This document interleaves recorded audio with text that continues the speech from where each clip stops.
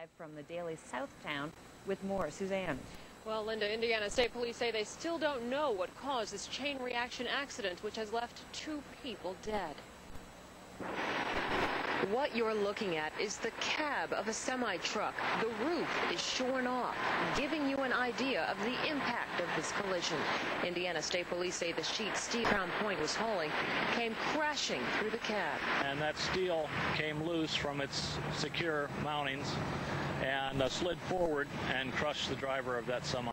Police say 3 semis and 1 pickup truck were involved in this accident. For an unknown reason, the first semi-driver came to a stop on 8094. Then the semi-driver behind him did the same, hitting the truck, tried stopping his pickup truck as well. And then a 4th semi plowed into the back of the small pickup truck hauling auto parts and slammed it into the back of the semi ahead of it. Those 2 semis had come together, and the driver of the pickup truck was crushed beneath the trailer of the second semi. This tragic accident that claimed 2 lives also caused a backup all the way to the Illinois border. Workers picked up pieces of fallen sheet metal one by one. We had to have a crane lift the 1 semi off the top of the pickup truck and then remove the pickup truck on a flatbed. And then, of course, all the other vehicles had to be towed as well. The 2 semi-drivers that were not hurt in this accident were taken to area hospitals to be tested for drug and alcohol in their system, which police say is procedure. Meantime, toxicology tests will also be performed on the 2 men that lost their lives in this deadly accident. Linda.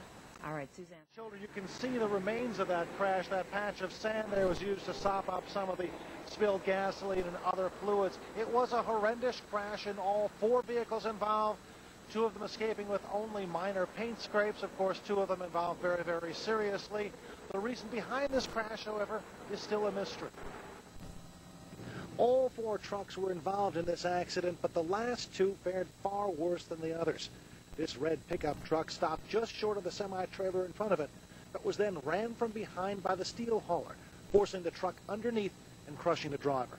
Well, the lead truck indicated that he'd been stopped only about 2 or 3 seconds, and when he was struck from behind by the second semi.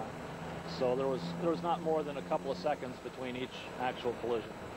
But in that time, 2 men were killed. They are identified by Indiana State Police this afternoon. State Police inspectors checked the moorings in the back of his trailer. They say the force of the impact dislodged these steel sheets from those moorings, sending them through the cab of the 4th semi, shearing off its roof. The driver was killed instantly. The accident tied up traffic on both sides of I-94, but especially on the east side. The eastbound traffic is backed up almost to the Illinois state line, which would be about 8 miles. So far, no citations have been issued in this accident. And right now, the traffic is moving again here on 94. Things have been cleaned up. At this hour, the drivers of the 2 trucks that were at the front end of this that suffered no real injuries were taken to hospitals where alcohol and drug tests are being administered.